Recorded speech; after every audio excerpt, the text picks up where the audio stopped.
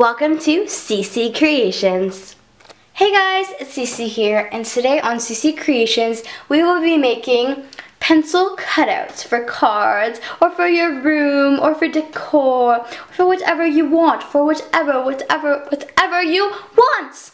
So the materials you will need: a glue stick, I'm using Elmer's, scissors, paint chips in the form of houses if you can. If not, you can cut it to the way you want.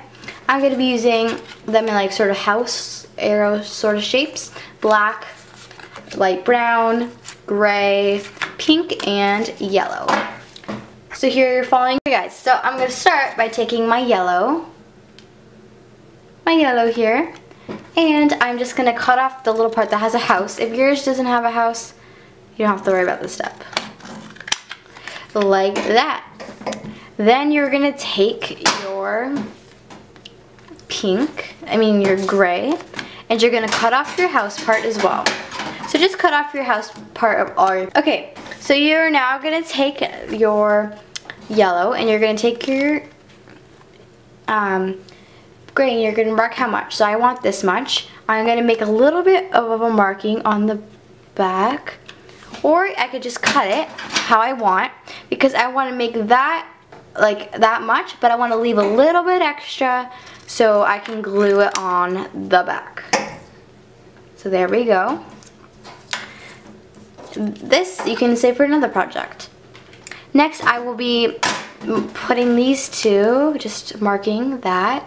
Then I will be taking my pink and looking. I want a large amount of pink for my eraser. I want like that much. So I'm going to have to I'm just going to cut off a little bit like that, and that's going to be what I'm using. For this part here, I'm just going to want to cut it to the line that makes the point of the little triangle part, and keep the triangle. And for this point, you're just going to want to go straight down the center and cut a little thick little pencil point, or for extra detail if you want. I'm just gonna see how I want mine. So I want mine like that. I'm not sure how I want mine actually. I'm just gonna leave that like that.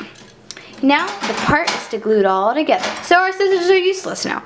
Well, you can use them for other things, but for this project you don't need them anymore. So now you're gonna start by taking this, you're gonna flip it on its back, and you're going to apply glue to the back.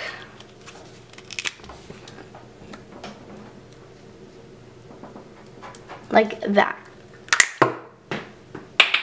It did not flip up on me, did it? Yeah, it did.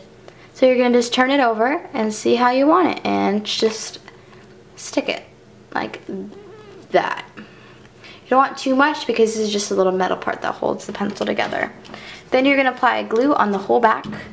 On just a bigger part of the back. That's what I meant, sorry.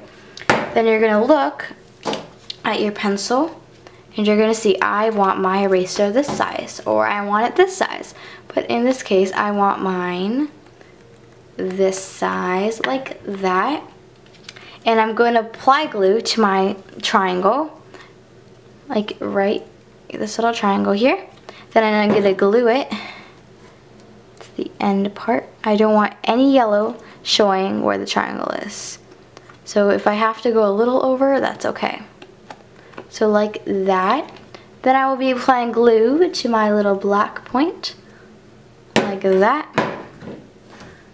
And putting it on like that. And there I have my pencil. So next I will be taking this, and you can make little black strips or whatever you want. I'm not going to be gluing these on mine, but I'm just going to show you how you can do it. Just cut really thin strips, and this is optional. And you can glue them on your pencil for extra detail. You can put as many as you want, or you can put one in the middle like that of your little erasers, whatever you want. But I want to make mine simple. Like that.